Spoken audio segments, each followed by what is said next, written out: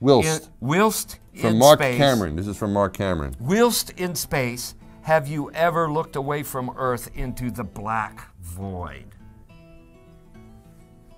Yeah. All because the you time. can see. Yeah. Because you can see the stars. Oh yeah. You know, and pretty much all the time you can see the stars. Yeah. It's not a black cool void. thing. I mean, it's black, but there's all kinds of little polka dots. There's all the stars there, and the cool thing is about it, you can see it during the day. Yeah, you can, and there's more than stars. You can see planets.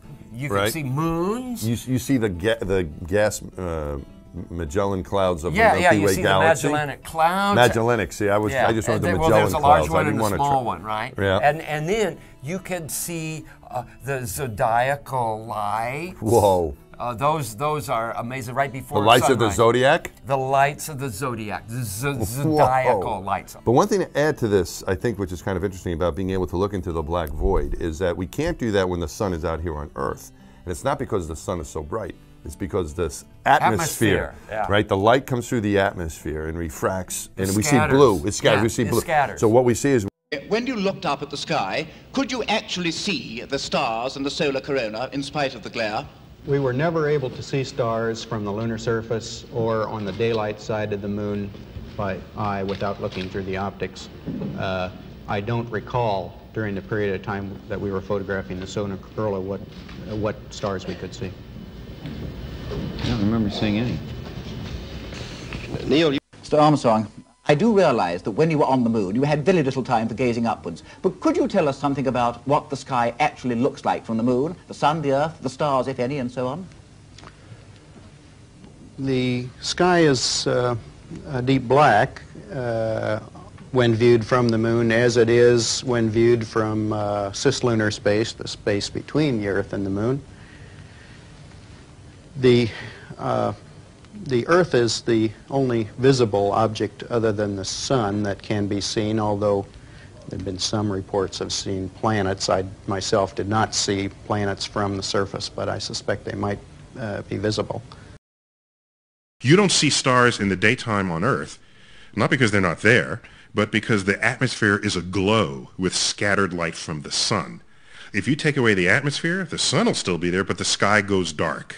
That's what the folks get when they go to the edge of the atmosphere, and they're calling that the edge of space. But when you get to the edge of the atmosphere is no longer between you and the rest of the universe, and the stars reveal themselves just as they would at night. Since the moon has no atmosphere, then a daytime picture, if you're there in the daytime of the moon, you see a full night sky of stars, even with the sun in the sky as well.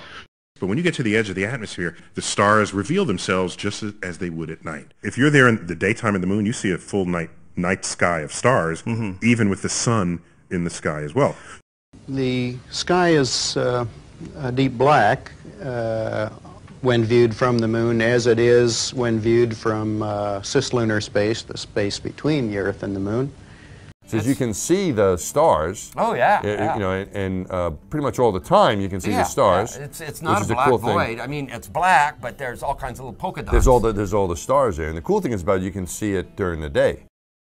Yeah, you know, actually on my very first mission, we went up and when you're in space and you're looking into deep space and you're on the sun side of the orbit, the sunlight washes out all the starlight, so you can't see any stars, just like here on Earth. But then when you look out into deep space away from the sun, it's the darkest black you can imagine. So you can see the stars. Oh yeah. You know, and pretty much all the time you can see the stars. The cool thing is about it, you can see it during the day. And when you're in space and you're looking into deep space and you're on the sun side of the orbit, the sunlight washes out all the starlight, so you can't see any stars, just like here on Earth. There's all the stars there, and the cool thing is about it, you can see it during the day.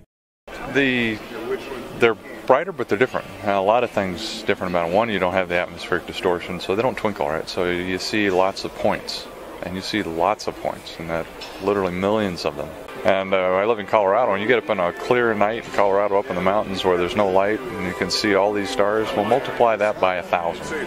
That's what it's like in space. And then when you're outside doing a spacewalk and you have that one or two opportunities where you can let your eyes adjust, you can start to notice that some of the stars have colors we don't see here on the ground. And we could not see stars. The sky, of course, was black, but it had sort of a velvet sheen to it. The biggest visual surprise was just how black the sky was. You have a brilliant sun, brighter than any sun you normally would see, even here in New Mexico. You have these extraordinarily high mountains. We were in a valley deeper than the Grand Canyon. But then you have this black sky, a sky blacker than black, as the old Vidicon expression used to be. Just the inherent beauty of it, the velvet, bottomless bucket of the universe. In like just hanging there in a vast sea of darkness, and the most frightening darkness that you could ever imagine. I've often tried to explain the difference between darkness, when you turn out the lights and it's dark in here, or blackness. Blackness is the endlessness of it all. It's hard to comprehend. When you get up on a clear night in Colorado, up in the mountains where there's no light and you can see all these stars, well, multiply that by 1,000. That's what it's like in space. And we could not see stars. I was just a systems engineer on a well-functioning spacecraft coming home. And so, sure, I had work to do, but not nearly as pressing as before.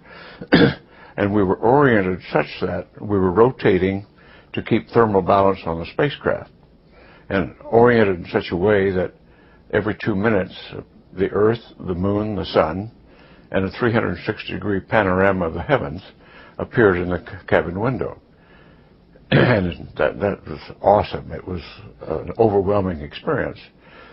And we have to realize that in space, without the intervening atmosphere, the heavens are 10 times as bright, stars 10 times as numerous, because there's no atmosphere to block the light. And we have to realize that in space, without the intervening atmosphere, the heavens are 10 times as bright, stars 10 times as numerous, because there's no atmosphere to block the light. Yeah. Because you can see. Because you can see the stars. Oh yeah. You know, and pretty much all the time you can see the stars. Yeah. It's not a black void. I mean, it's black, but there's all kinds of little polka dots. There's all the stars there, and the cool thing is about it, you can see it during the day. I don't remember seeing any. Neil, the sky is a deep black when viewed from the moon, as it is when viewed from cislunar space, the space between the Earth and the moon.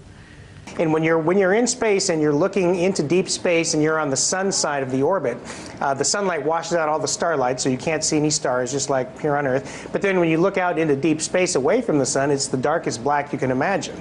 Because you can see the stars. Oh yeah. You know, and pretty much all the time you can see the stars.